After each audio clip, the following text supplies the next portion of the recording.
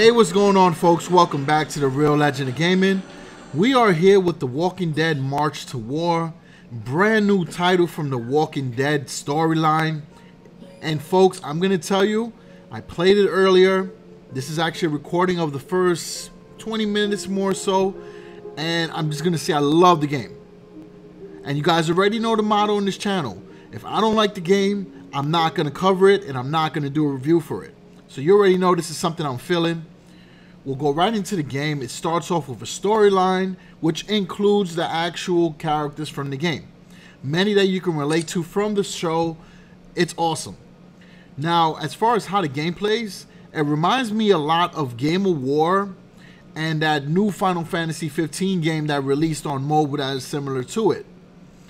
Difference between those two games and this one is that there is an actual storyline that's tied in, and it includes characters Walking Dead series, which is what we love, and we're able to fall in love with them quickly. There are a few new characters introduced. You see right there, we got Michonne, you got Rick, and again, the storyline is really good. This is taking place somewhere similar to the actual story arc in the show, because they make references to Negan and the Saviors. You just saw Jesus. They talk about Hilltop. New characters, new Amira. So she's going to play a major part in the game. Then you have your character, which is a survivor, that's going to team up with Amira in the beginning. Now, the idea to this game is to build up your base. And again, similar to Game of War, there's different functions for each building that you build, and it's gonna have multiple amount of options for leveling up, for upgrading, for training, for increasing the speed of items. So it does have those timer power-ups built in, and it also has the option to skip the building of anything that's less than a certain time period. So you're able to, skip that for free without using any power-ups. So here specifically, we're making the console. The console is basically where you're going to be storing all your new survivors that have a storyline. And each storyline allows you to complete chapters which will earn you different items or what they call covers, which will allow you to unlock different characters in the game. Now, it's pretty simple in the beginning. You're really just following the prompts and building everything in your base in order to start. So you build your barracks, which stores your survivors that you will be using to do raids, which will allow you to go to another area of the map to collect items for your base. Now, Mira mentions that there's a visitor, so right away you meet Rick Grimes. Now, of course, Rick is going to be his usual himself. He doesn't trust anyone that he doesn't know. However, he wants to keep the peace because he sees that there's potential to become allies at a later point. So this is where you get a chance to name your hero. And from that point on, the legacy begins. You guys already know DaReal. So Rick pretty much immediately understands that you guys are not looking for trouble, and he offers his services at a later point. But for now, he's going to be pretty neutral. He's not going to, obviously Rick doesn't look for trouble unless he has to. So he's basically telling you that. So now this is the beginning. This is where you start piling up resources like food, and then you have to generate it as well and put the resources in a warehouse. So plot part one, this is basically the area that's going to store the food, or in a sense make it for you. So you're going to build a plot, and then you're going to put a food pallet there. Once you put the food pallet there, then you got to start making other pallets, which is salvage pallet, later in the game lumber pallet, and then fuel pallet. So this is kind of like Game of War, where on the bottom right hand side of the map you'll have your area where you can put your farms, your steel mills, your area where you can make your lumber and stuff like that. As you see there, we're building our salvage pallet. Now at this point, Amira hears something, and she realizes that it's a group of walkers. So she believes that we can stand up against them, so you're going to go on a mission now. Now, in the console, right, this is where you store those members I was telling you about. Each member has a unique ability that will help your raid team. So it's very important to choose the right council member. At this point, we only have Amira, so there's not much selection that we can have. But that is an important part later on in the game. You also have the option to join a community. In a sense, it's kind of like a clan or a guild, in which you will help each other, with items and donations. So first mission is to clear the walkers, and then it tells you what your rewards are as well, and it gives you a suggestion of what type of party you should use. So for the raiding parties, like I said earlier, you got to choose a council member, and all these members will be leaving your base to go scavenge for items. So remember that once they leave, you're going to be short a certain number of survivors while the mission is taking place. Earlier in the game, it's not a problem because the missions are very short. But as you progress, you're going to need to be very careful and very strategic on who you send out. Now, based on the number of survivors that you choose, it gives you a percentage of the rate of completing a mission. Obviously, 100% is a great look because you're going to complete the mission and get great items for scavenging. Now, when the party goes to raid for the mission, that is what you call the march. And that is where you get the title of the game, March for War. The game has plenty of in-game missions that will earn you rewards. So there is always something to do in this game. And I kept playing and playing when I first recorded the gameplay, and easily I was playing for half an hour without realizing, like, wait a minute, folks, I cannot make a half-hour video. So we are going to cut the video probably halfway point of that to give you guys a great insight of the introduction to the game.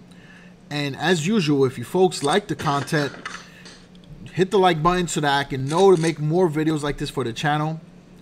And for anybody who's checking me out for the first time and you're still watching the video, then definitely continue because we're going to cover a lot and give you excellent insight.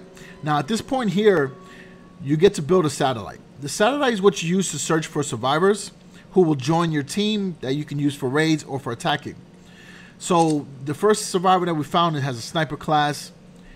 Obviously snipers are always great to have on your team. So this is an important part. Now let's say you find a survivor and you don't want them. You have an option to trade for supplies as well. And that is something that you will encounter shortly after the introductory stages of the game. Right away, you run into Negan. He did not waste time to find you guys. And of course, Negan is with his usual antics. Basically is claiming everything here, saying it's his. But it doesn't say property of Negan. But Negan doesn't care because Negan says that everything belongs to Negan and everybody is Negan. So folks, you know that already from the show. But I just want to show that I watch the show. I'm saying show so many times, but you guys get the point. I love The Walking Dead and I cannot wait for season 8. Whole another conversation, but back to the game. So cut back to where you have to create a range. So the range is what you use to train your survivors. This is a very important building because this is how you upgrade the levels and eventually unlock different skills. Now you have the option of training a survivor or training a council. The councils are basically what you call the heroes of the game. So those are your storyline characters for the most part that have the special abilities and leadership skills. So we upgraded our sniper and you see every category went up. Alright, so Amira is basically acknowledging the fact that Negan is not someone that we want to mess with and we need to be careful. I mean, think about it. Negan is a scary dude. You're walking around with that bat, talking to it. I mean, I don't know what's scarier, the bat with the barbed wire or the dude talking to the bat with the barbed wire. Insane stuff. Alright, so at this point, Amira is re-emphasizing that it's important to scavenge and we need to be able to generate enough resources to now feed all the survivors that we're going to be having on our team and eventually other council members. The only way to build up this base is to have more people. So now we're going to go to the council where we'll start working on Amira's story. It gives you a little bit of information regarding her past, and as you progress along the story, you're able to find out more. Now, if you look at the rest of the council, you see all the characters that are within the storyline that are going to play a part in the game. As soon as you unlock them, obviously. So Amira has an early game specialist. She can clear walkers and raids pretty quick. And she's very skilled at capturing landmarks. And if you max her out, which I like this feature, if you max her out, this is her skill upgrades and also the base stats that she will have. And it's just a little bit of, storyline from Amira right there. This section here is called The Promise is Truth. And she's more or less explaining her theory on why everyone came to Washington, D.C. and how she feels that it was not the best idea. I don't want to spoil a lot, folks. I do want you to read it when you play the game. So I'm paraphrasing like crazy. So now, by upgrading the headquarters, which is kind of like your town hall, your castle, it allows you to do 2 raids at once. And it also gives you the option to upgrade other buildings. And that's something that I didn't mention earlier. In order to upgrade a building, there are requirements. So you cannot just skip and upgrade one building to level 3 or 4. You need to upgrade everything in your base to level 2 before you upgrade them to 3. So that's something to keep in mind and is a very, very important part of the game. And this is where Mira is speaking about the DC concept that I mentioned earlier. Now, she's also giving us some insight on Negan, on how she feels he was able to compile so many bases and the reason why he is scattered around the territory over there. She acknowledges the fact that Negan is smart and is not someone that you could just ambush at one base and expect to beat him. He is well diverse in the area. Now again, we run into Rick. Rick basically wants to team up with the community here. However, he feels more comfortable having someone from his base at our base. So it's kind of similar to when they send Maggie to Hilltop. That's what they're doing with us right now. So we're going to get someone from the Walking Dead series hanging out with us, and we'll be able to use them to raid. And you folks already saw the cover there. We get Carl. So Carl is now officially a part of our base in our community. So that should be really good. And it gives you some, interactions between Amira and Carl. And Carl basically explains why he was sent here. Rick does not trust him. Carl being, I don't want to say gullible, but he's a little more relaxed versus his father. He is a little crazy. We all know that. But he seems to be a little more welcoming to Amira. So with the covers that we receive, we'll unlock Carl, and now he's officially part of the team. Screenshot that because I just love sharing this stuff on Twitter.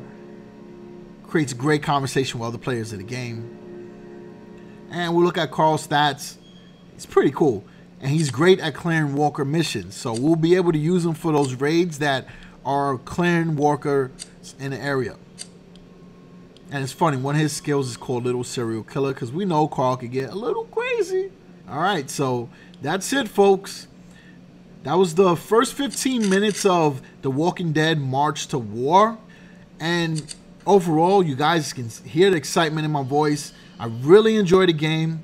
I think it's a lot of fun, and it's one of those games that keeps you pretty addicted in the beginning because you want to start leveling up all your headquarters. You want to level up your bases. You want to level up your ranges. You want to get as much resources as you can. You want to do raids. So it's a lot of fun in the beginning, and I'm sure at some point the game is going to get tough because there'll be points where you have to go against other members in other communities. So I definitely encourage, as soon as you feel comfortable with the game, join another community and join one that suits your play style. If you're going to play it active, join an active community. If you're going to be casual, then join a community that is not as aggressive as the other one. And those are just some tips from my prior experiences with games like this. Alright, so that's it, folks. If you appreciate the content, again, slap that like button so we can make more videos like this. If you're still watching the video, then hit the subscribe button for future updates for a lot of other titles that we're covering. And if you're a returning sub, appreciate the support, folks. I'm really considering making Thursday mobile game review day every week, since that is the day that the games launch on the App Store on iOS. Other than that, peace out, folks.